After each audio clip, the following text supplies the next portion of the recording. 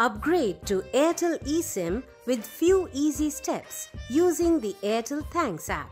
Here's how. Log into the Airtel Thanks app using the Airtel number which you want to upgrade to eSIM. Please note, the mobile handset used to log in should be eSIM enabled. On the home screen, scroll down to Shortcuts, click on More and click on Upgrade to eSIM. The respective Airtel number will already be mentioned here for your reference. Please note, the number entered cannot be edited. Click on this device.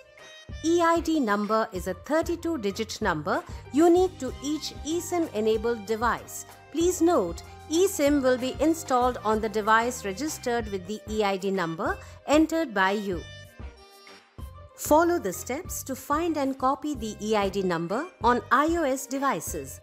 Just click on Settings, General and About to find the 32-digit EID number which will be starting from 89.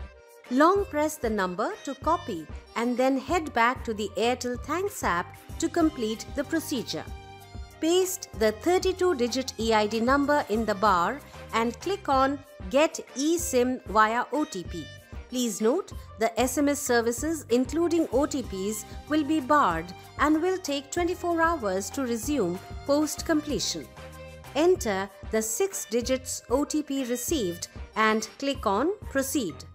You will also receive a confirmation call on the number within the next 10 minutes of entering the OTP to validate the eSIM request.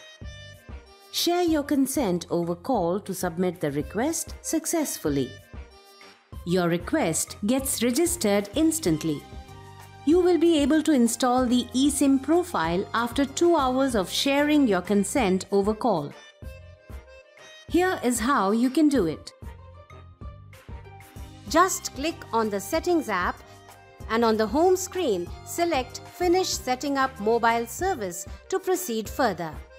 Click on Continue to start the profile installation and follow the steps ahead for successful installation.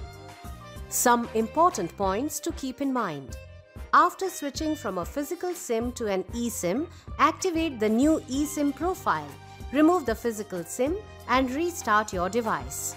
Do not share the EID number with anyone as it may lead to unauthorized access of your number. Do not remove or delete eSIM profile from your device once the eSIM is active.